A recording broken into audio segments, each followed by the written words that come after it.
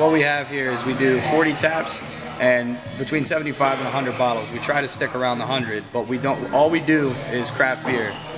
We try to have the best beer from all around the world, and as well as support some local beers such as Flying Dog, Heavy Seas, Stillwater, and then we have the gauntlet. We have Belgians, we have IPAs, we have ciders, we have stouts, we have everything you could ever want. If you come here and you can't find a beer you like, you don't like beer. Baltimore Eats is at Alewife on Utah Street in Baltimore City, and Lindsay's going to tell us about a drink named after the owner called the Big Pepper.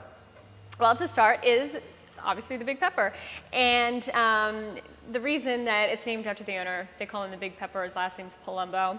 We'll let the chef tell you a little more about that later. It's got house-infused habanero and tequila, some grapefruit juice, a little simple syrup, and I think there's something else, and I don't quite remember, but it doesn't matter because it's delicious.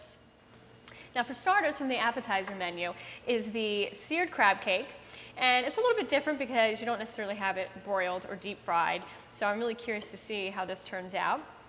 And there's kind of a salsa on top, and it appears to be blistered corn, which I'm really excited about because I love any kind of charred corn and smoky flavor. This is absolutely delicious. Underneath, you probably can't see here, there's a smoky bacon cream, and it's got a really, really distinctive smoky flavor, but it's not overpowering. It doesn't overpower the taste of the crab cake at all.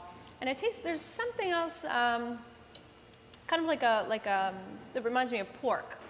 And I think the chef mentioned that there was a pork skin dust. So definitely something you should try.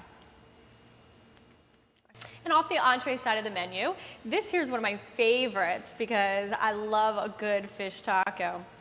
And not only is this just an average fish taco, it's way better than that. You can probably see there's, it's a chimichurri, sauce that's on top of the fish taco, but it's also marinated, so it's getting a lot of extra flavor. And it's a blue catfish, which is an invasive species, which is wild caught, and that's something that's really popular here that, they use on their menu quite a bit. So let's get a good taste here.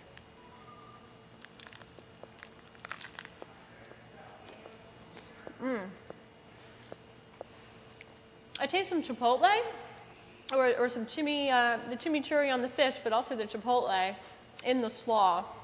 There's a nice cabbage slaw on top. And you get a great crunch not only from this shell, but also from these little things, the sweet potato little curls here. Now here's a dish that has a little bit of a Spanish flair to it. It's an airline chicken breast, and there's a smoked chorizo crumble on top of here. You can see a little bit here. Absolutely delicious looking.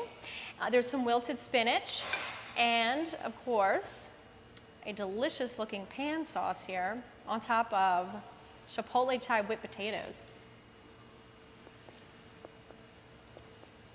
I was so excited to try this one, and it's all the way. Everything I thought it was going to be and more. There's a nice Spanish tomato pan sauce here, and I love pan sauces. There's no way to top off a delicious dish than using its own juices and its own flavors. We have Chef Chad at Alewife, and he just cooked up some yummy dishes for Lindsay. And we're going to do a quick little interview. Hi, Chad. How you doing? So before you came here, what did you do?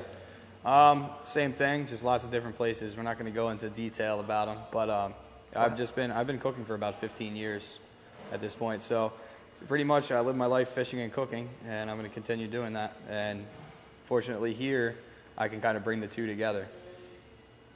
Tell us a little bit about that. We deal a lot with local seafood, which is something that's really important to me. And we recently started doing a lot with invasive seafood. We serve snakeheads. We're the first place in the state to do that. We serve blue catfish on a regular basis, which is another invasive fish that we catch, that we get brought in. That's hook and line caught from the Potomac River. There's some others we've worked with as well. We do that just because it's good to help. It helps our ecosystem, and I think it brings seafood sustainability to a higher level. And with that, we only use Maryland crab meat. We support everything that we can do that supports our local watermen and helps our local economy as well. So your menu changes every 6 to 8 weeks. How do you keep on top of that? What we do is basically I kind of try to stay with the seasons and think about things that I like to eat during certain times of year. We don't change the full menu every time, but we do pull some items off. We put some items on. We do have some items, such as our smoke burger, which has turned into a phenom of sorts because it was something that we sold 5 or 10 of a day, and now we sell, an average day 120, even up to 200 of them sometimes. So that's an item that's never going to go anywhere. But what we do is to try to keep in tune with what's going on locally. Is we try to work with, we try to source from different local farms with our meats and with our seafood and with our produce. So we see what's coming in season. I try to think of the things that I would like to eat, and that's kind of how it ends up on the menu. So right now, given where we are this time of the year, which is the beginning of November, what's your favorite menu item? Right now, we're about to put on a curry pumpkin soup with smoked crab. And that's going to come on. The crab season is kind of dying down a little bit in Maryland, but October was the best month for crabs. So with October being the best month for crabs and pumpkins being awesome, we just try to deal with some pumpkins. But the curry pumpkin soup will be on very shortly. There you have it, folks. Thanks for taking the time to interview with us today. Thank you. Bye-bye.